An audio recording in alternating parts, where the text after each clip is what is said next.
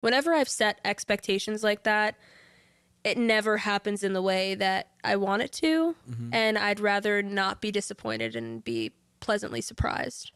One of my singles that's not on this project, Craven, just recently hit, I think, 35 million plays. Mm-hmm. And that is the song that taught me to not have any expectations.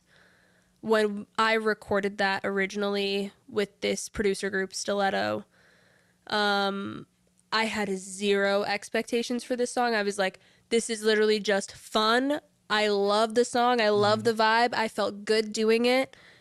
They're going to put it out. It's probably going to get 100 plays. And I'm still going to be thrilled to show people this song because I know it's badass.